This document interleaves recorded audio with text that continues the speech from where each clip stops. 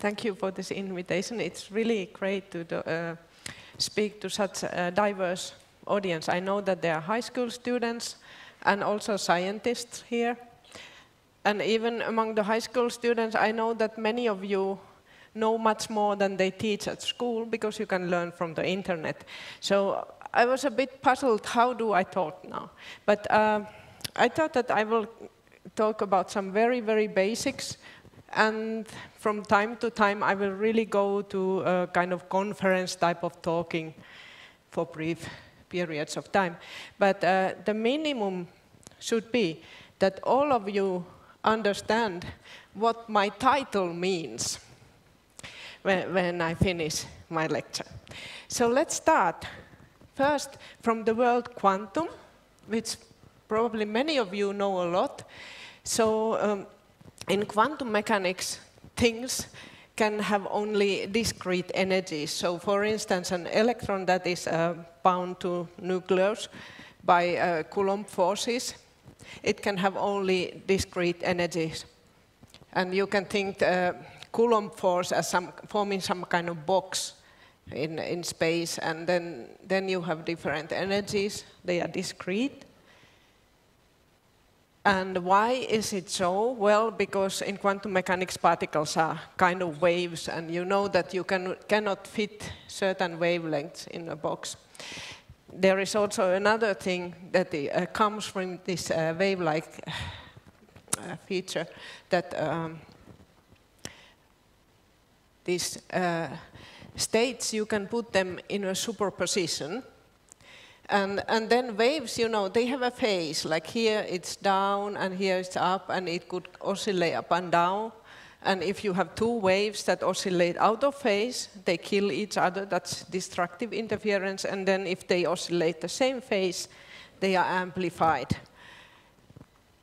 And quantum states, you can now put them in superposition of two energy states or some other states. And then these interference phenomena take place.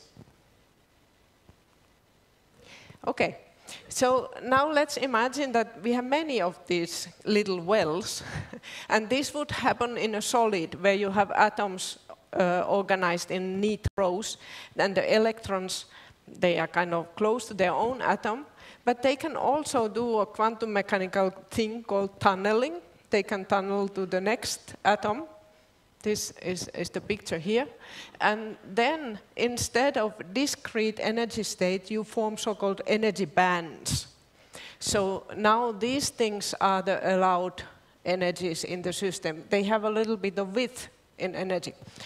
And all our technology that we really love, like our computers, iPhones, internet, so on, is based on understanding this. It's really amazing how much quantum physics has done for us. But there is a lot to do also in the future. So that was about quantum. Then, what is Bose-Einstein condensation? Well, there are two types of elementary particles. Fermions, for instance, electrons and many atoms, and quarks are fermions, and bosons, photons and many atoms, are bosons, and then there are Higgs bosons and so on. And they behave completely differently when they are together. They don't need to even interact. They somehow know about each other, even if they don't interact, in such a way that fermions cannot go to the same energy state, while bosons can. And now what happens is that if your system has very low energy, very low temperature, the bosons tend to go to the ground state, the lowest energy state, in a massive way. I will soon tell you why this is different from classical systems. Anyway, this leads to Bose-Einstein condensation, which was kind of part of the helium superfluidity phenomenon, but was in a clean form observed only in ultra-cold quantum gases, which were the kind of systems that Immanuel Bloch was talking about. Okay, then about superconductivity, you already know two words, third word coming. So since bosons can condense, you can ask, can we condense these fermions? Well, obviously they cannot go to the same state, but if you make pairs out of two fermions, they actually form a boson, and then you can condense them. So that's what is behind superconductivity, this phenomenon where electrical current flows without any resistance. So actually in a material, two electrons somehow interact, for instance, via the lattice of atoms or other ways, and they make a pair, and those pairs go all to the same state. And that's an extremely useful phenomenon. So superconductivity can be used to make huge magnets, which you can use here and there. People have been dreaming about transporting electricity with superconductivity because you don't have any energy loss. But that's not very realistic even when there are some probe stations made. Now, what I think is much, much more important use of superconductivity now and in the future is computing. And you will hear a lot about it tomorrow. For instance, this Sycamore processor, which achieved the quantum supremacy, is based on superconducting basic elements, and D-wave as well. But it's not only quantum computing where superconductivity could be useful, because you can do also classical logic with superconducting basic elements. This is not so widely known, but for instance, US and China and Japan are building prototype classical computers based on Josephson junctions. They are doing it because you can actually save 100,000 times in energy consumption, in principle. But they, of course, need to cool those devices, because all superconductors now work in really low temperatures. And that costs 1,000 times more energy. So there is kind of a 100 factor there. But if we would have room temperature superconductors, then the whole 100,000-fold energy saving would be there. And this is really important for the world, because your iPhones and computers are probably not the first thing that you will give up to save the planet. So there are huge things that we could achieve. And why don't we still have room temperature superconductors? Because the highest TC is about 150 Kelvin. It's only a factor of 2 to room temperature, and usually a factor of 2 for a physicist is peanuts. I mean, we tend to go orders of magnitude if we want. So what's the problem? And this is something that I challenge all of you to work on. Choose to study physics and solve this, and you can save the world. But now a little bit of hints why it is so difficult. So the electrons interact in these superconductors very weakly, typically. Weakly compared to the kinetic energies that they have. Those are big. And this leads to the fact that the critical temperature, where you can have superconductivity, is sort of exponentially suppressed. This is the interaction. So for very small interaction, this is a big number, and this is a small number. So can we kill those kinetic energies? So then the interaction would be effectively very big. And people have actually thought about that. And you could do it by so-called flat bands. So I told you how these energy bands form. And if you want to use proper quantum mechanics to describe, there is wave function is called a Bloch function. And here I have to tell, because some of you are in high school, you don't know, this is not Immanuel Bloch. This Bloch is Felix Bloch, and Immanuel still has to work hard to become as famous. While I am already the most famous Törmä in physics, and the most famous Päivi as well. So usually the energy bands have a dispersion, meaning that if you have certain momentum, you have a different energy. But you can get so-called flat bands where all momenta have the same energy. And they can be approximately flat, meaning that the interactions are much bigger than this bandwidth. And these bands have the funny property that nothing moves. Group velocities are 0. That sounds boring, but it's not, because you can work out by theory what is the critical temperature for superconductivity here, and it has totally different functional dependence than the usual case. And here now you could have pairing, these Cooper pairs at very high temperature. And you can actually make such flat bands. Trivial ones are you just confine the particles so that they don't move, but this is not interesting. But you can create them also with interference. For instance, if you have this kind of lattice structure, now you can have a wave function that has minus phase here, plus here, minus here, plus here. And then you can think if the particle tries to tunnel from here to here and here to here, these pluses and minuses cancel. So by interference, the particles cannot move, and you get a flat band. These are very interesting. Now, I heard all this, that high T, C, and so on, and I asked myself, okay, but why would the Cooper pairs move? Because single electrons don't move in a flat band.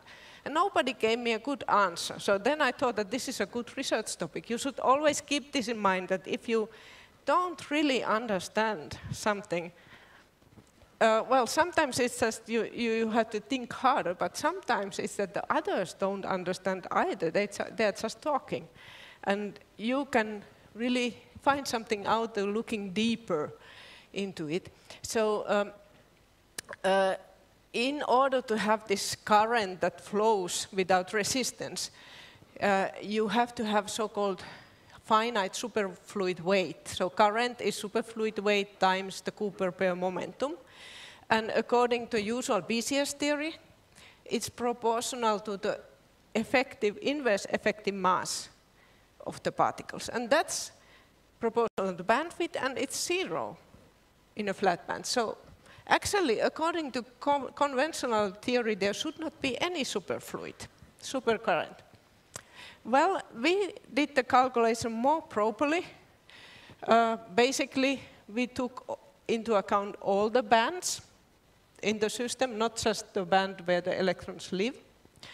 And we found out that there is a new contribution to the superfluid weight that nobody has ever thought about it. So we found, of course, the usual result also, but we found another term which we call geometric term, and that's directly proportional to the interaction, and then a concept called quantum metric. Now you finally will understand this, what is this quantum geometry doing. And to explain that, I refer to what Finnair is telling people in Europe, that they advertise, take the short northern route to Asia. So it sounds a bit strange that, okay, first you have to fly up to Helsinki and then to Beijing. But that actually makes sense, because the globe is a sphere. So it has a non-trivial metric. You don't take the shortest route if you take the more direct route. The planes actually fly a little bit like this. So metric is nothing but this, that in some kind of special geometries, the distance between two things is non-trivial. And here we go. I explain you the quantum metric, and this is the Bloch sphere, again, by Felix Bloch, and which you already saw in Alex's talk. So if you have two quantum states, you can describe them in this sphere, and any superposition can be described by two angles. And the quantum metric for angle phi is sine theta, meaning that if you are just at this 0, and if you change this phi a little bit, and you want to know the distance between the two states, it's actually 0. Because changing, when you have only 0, this is not there, changing this phase doesn't mean anything in quantum mechanics. While when you are at the equator, this phi changes the relative phase between 1 and 0, and then it has a big effect. So there, the metric is big. So we found that this kind of very abstract thing is connected to whether supercurrent flows in a flat band. Physics is quite fascinating, in my opinion, that very abstract things lead to very practical consequences. And we derived a lower bound for whenever we have so-called Cher number non-zero in the band, we will have superconductivity. And I don't go into this, I just tell that this Cher number is a topological quantity in the same way as when you have a Möbius strip, you can have one winding and you cannot move it. Okay, so where would we then find the material where we have a flat band and can really build it? There are many candidates, but one promising one is 2 graphene layers, where there was a really beautiful experiment 2 years ago. Here are the energy bands of the 2 layers. You tilt them by some angle, and at some magic angle theta, you will see a flat band forming. And exactly there, they observed superconductivity. Well, it's not yet in room temperature, it's in 2 Kelvin, but I think this type of materials, which you engineer, for instance, by stacking 2D layers, are the promising route to find these flat band superconductors. And our group and a couple of others have already identified that this flat band, this geometric concept and geometric contribution is important there. Okay, so that was about superconductivity, and now I go to the Bose-Einstein condensate, and I like to note that the previous results that I showed were our theory work, but we are also doing experiments, and here I show our experimental results. But first about the Bose-Einstein condensate, you might also think that simply in a classical system, if you cool down things, they like to go to the lowest energy state. So what's the special thing in Bose-Einstein condensation? What's the quantum thing? Well, the thing is that in the quantum world, they go to the ground state much, much more than they would go in a classical system. And this comes just from statistics. Think that you have 2 balls or particles, 1 and 2, and you can put them in 2 boxes, blue and red. In the classical case, or if the particles are distinguishable, yeah, you can put them like this, both in the same or in different box. But if they are indistinguishable quantum particles, then you have only 3 choices: in the red box, in the blue box, or that the particles are in superposition of one being in the blue, one in red, and one in blue. 2 in blue and 1 in red. You must write it like this. And this then, if you work out the statistics, leads to the fact that if you calculate the number of particles in some state, it follows this Bose-Einstein distribution, and you see if this thing becomes 1, this explodes, so you have huge amount of particles in one state, and it's the ground state. And you can manipulate by changing the temperature. So this has been observed in many systems already, but we wanted to stretch this concept. First of all, to observe it in room temperature, where there are only few examples of previous room temperature condensates. And second, we wanted to go to time scales where nobody has been, to ask how fast can such a thing form. Because to form the condensate, you have to have so-called thermalization, where the particles somehow find the ground state, either by interacting with each other or by interacting with some other particles. And this we achieved 1 year ago. So here finally comes the light in the nanoscale. The objects that we want to condense are excitation in so-called plasmonic lattice. So these are metal nanoparticles that we fabricate on glass. And nanoparticles can act like little antenna or dipoles. They take radiation, emit radiation, and they confine also light around them in some kind of near field. And this is special because the scale of the particle can be like 10 nanometers, but still it has light around it. And light wavelength in free space is 0.5 micron. But by taking also the electrons into the game, you can really confine light to nanoscale. And it can have extremely high fields then. So then when we arrange the particles in a periodic structure, we will get these band structures, as I already showed, with little band caps. And we want to condense the particles here. And the particles are like a combination of light, mostly light, but also electron motion in the particles.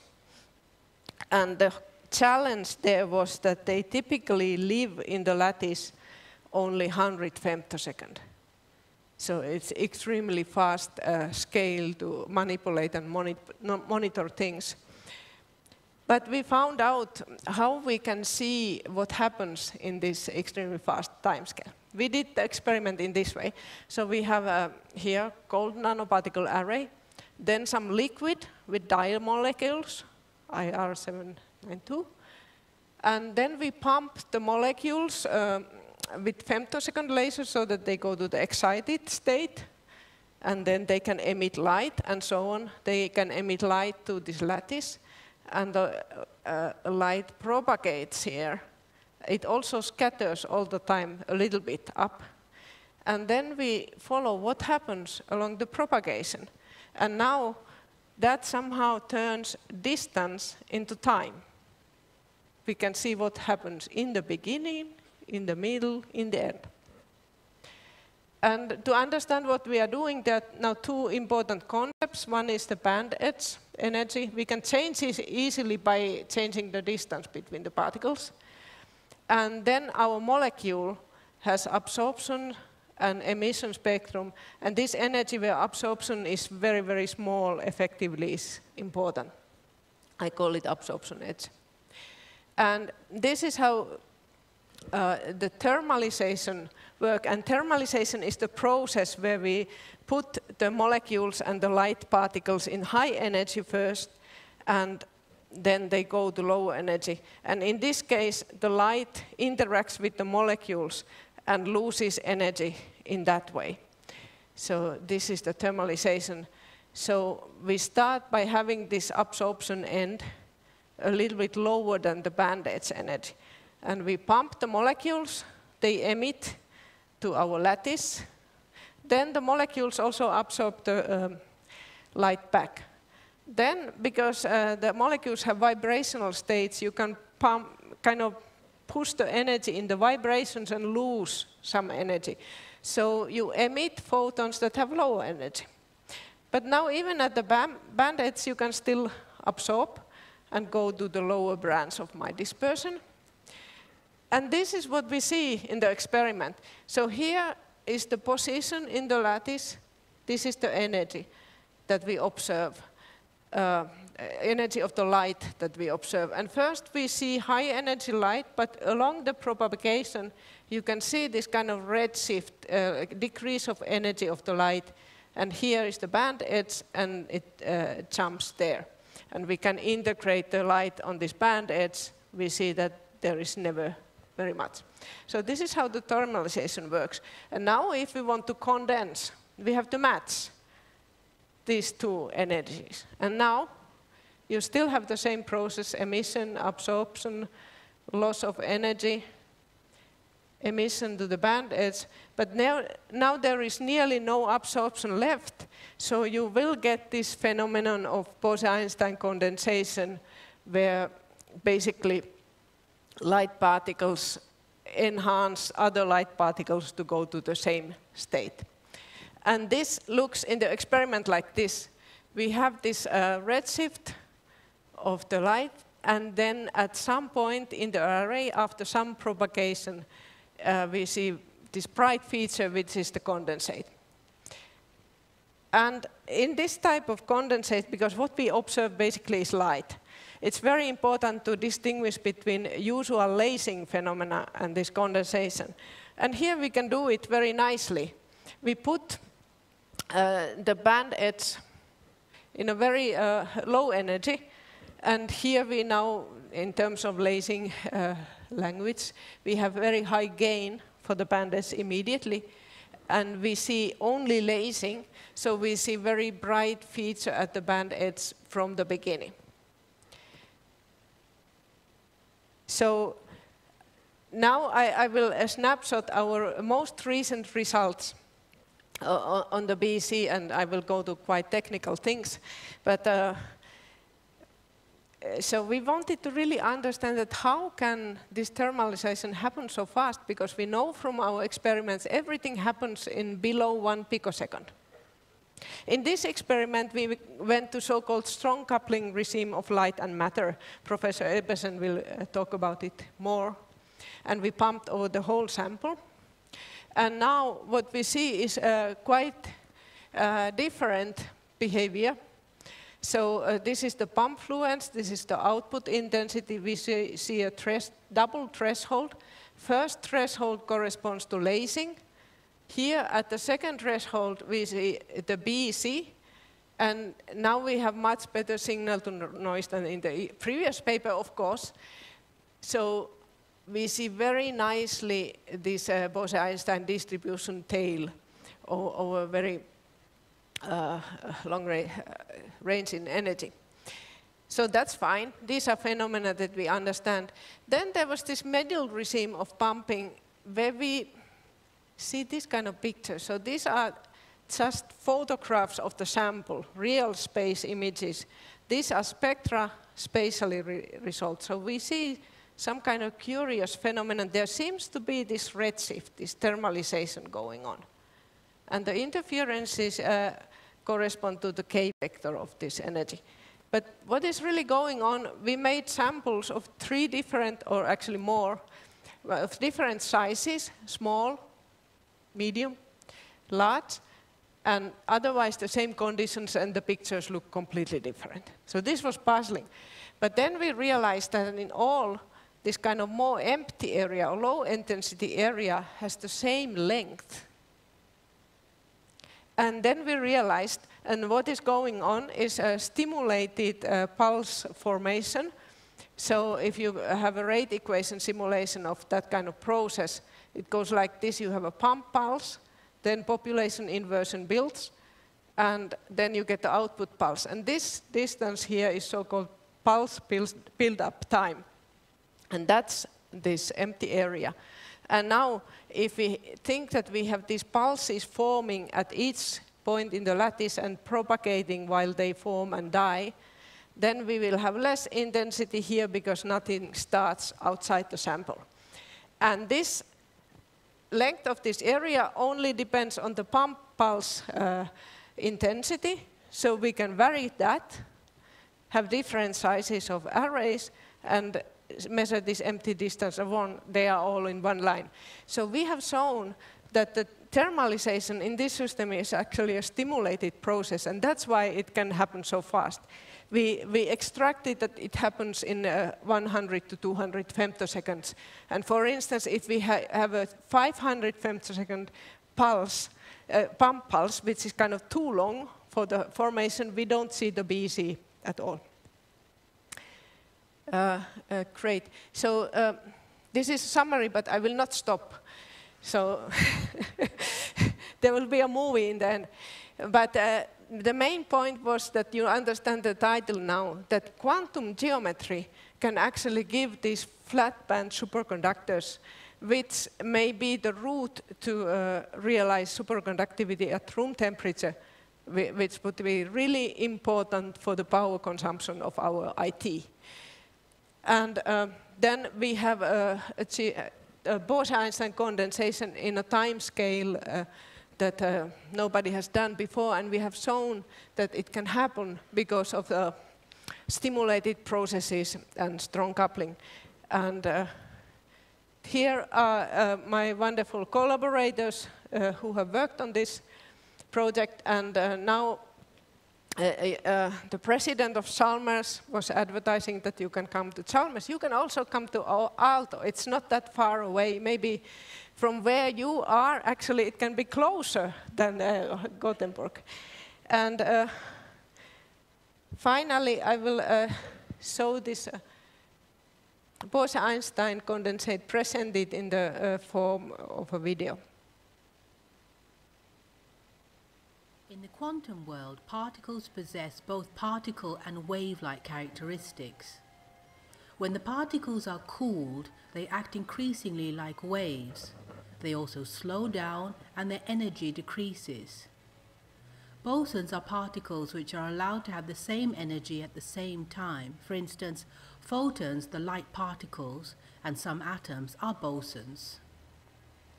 At a sufficiently low temperature, the waves of the bosons overlap, and all of them can be described by a single collective quantum wave. This exotic form of matter is called a Bose-Einstein condensate.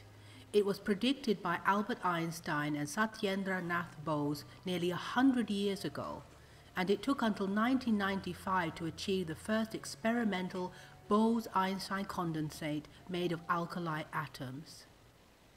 At Aalto University, Finland, researchers have created a condensate of so-called surface plasmon polaritons. These particles are mixtures of light and electron movement in metal nanorods. Unlike most previous Bose-Einstein condensates, this new condensate is formed at room temperature. Let's take a closer look at the surface plasmon polaritons. Tiny rods of metal can be made to resonate along with incoming light. This so-called surface plasmon resonance can be tailored by assembling the nanorods into a periodic array. Light gets trapped between the nanorods, and the light is coupled with the electrons in the metal. This produces a hybrid particle of light and electrons in motion. As an energy source, the researchers use dye molecules placed on top of a gold nanorod array. By exciting the molecules at one end of the array, it is possible to monitor the propagation of the particles that form the condensate. While propagating along the array, the particles meet only molecules that can absorb light. Then the molecules emit light back to the array. Because the molecules vibrate, some energy is lost over each cycle of absorption and emission. This so-called thermalization is seen as a collective shift of the particle population towards smaller energies, that is, from shorter wavelengths to longer wavelengths. When the lowest possible energy in the array is reached, the particles form a Bose-Einstein condensate. This is seen in the energy spectrum as a large number of particles in the lowest energy state, together with thermalized particles at higher energies, as described by the original theory by Bose and Einstein. The condensate shows coherence over distances that are large compared to the case of individual particles. This is analogous to the overlapping waves in atom condensates. The condensate forms in a picosecond, which is 1/trillionth of a second. How is it possible to observe something happening so fast? The key is in the experimental setup. By exciting the molecules only at one end of the array, it is possible to observe the light emitted by the forming condensate at each position in the array. Knowing the speed of the particles, the surface plasmon polaritons, the position in the array maps directly into time. This opens a window to the underlying ultrafast dynamics.